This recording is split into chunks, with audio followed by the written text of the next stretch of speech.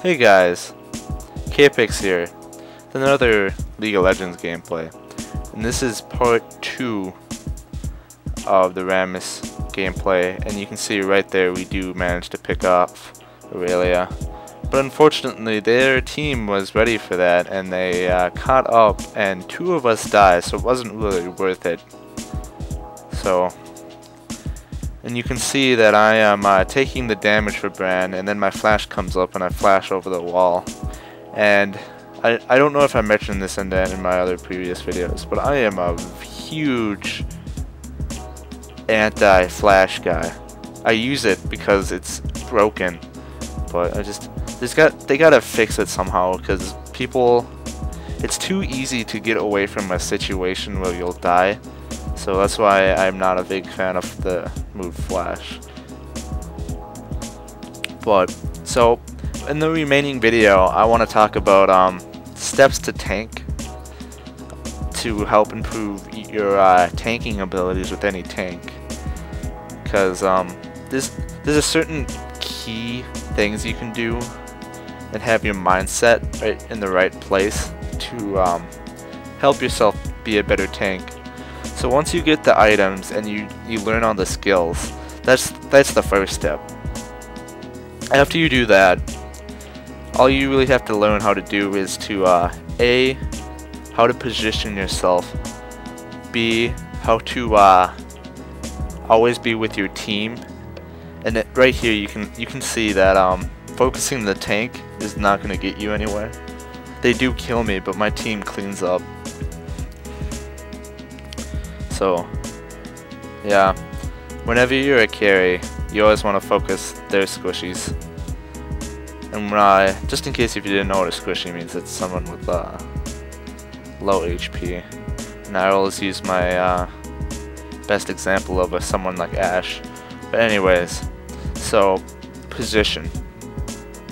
You always want to be in front of your team, and you always want to be in a position where you can engage the enemy team and have your team follow up.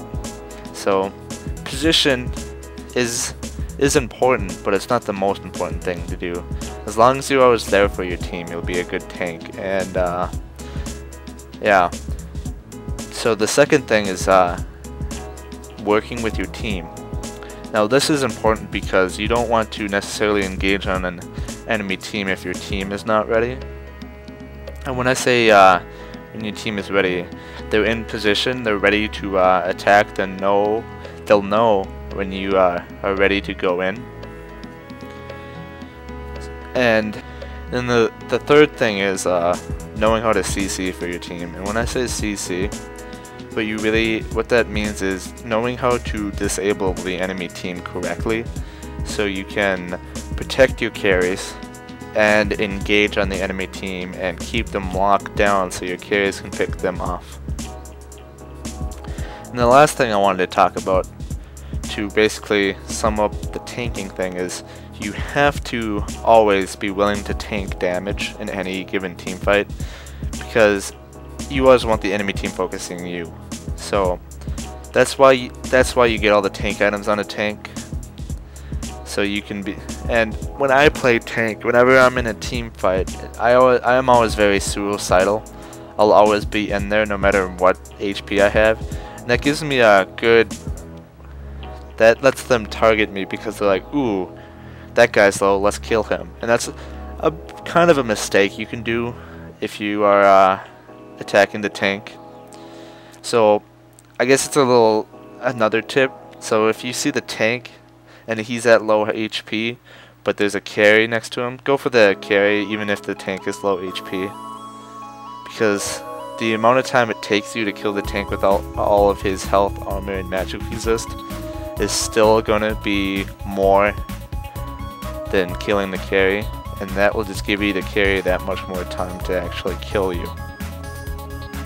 So hopefully that helps you guys, because I'm always trying to give a little bit of tips here to help you guys, for those of you who actually watch the video. And the next thing I want to talk about is future videos. I really want to know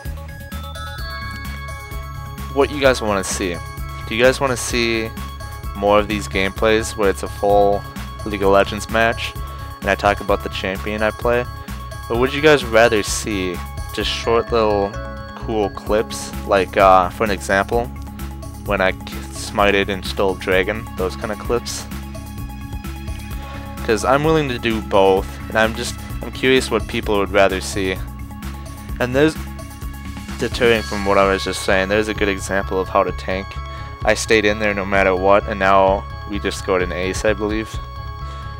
Or maybe Gangplank's still alive, because nope, there we go. Yep, we scored an ace. That's pretty much what you hope for, is that your carries can clean up after you're dead. But anyways, back to my topic. So let me know in the comments below, or wherever you do find this video, what kind of video you guys want to see. And other than that, that's really all I really want to talk about in this video. So I'm actually going to cut the commentary short here and remind you guys that if you aren't subscribed and you like these videos, just hit that subscribe button because it's free. It lets me know that people actually are watching my videos besides just the view counter. Oh, and before I go, this is a good example here coming up about, oh, we catch this Orianna off guard and I taunted her, but this is where you can't really help her anymore, because one thing, she's trying to focus the tank and I'm like, you shouldn't be focusing the tank, and then Skarner comes in and that just reinforces them. So now I'm thinking, well, I can't really help them because it's 3v3 right now, but they got the upper hand since Aurelia's almost dead. So at this point I'm like, just run away because we can't really help her because she kind of overextended by trying to kill the Garen. But anyways, back to the goodbyes. Thanks a lot for watching, guys. It's if you are subscribed, thanks a lot. That sounded very sarcastic. I apologize. That wasn't sarcastic at all. Because I really appreciate all 14 of you who are subscribed to me at the moment of myself making this video. But anyways, again, thanks for watching. I say that a lot in my videos. And I'll see you guys next time.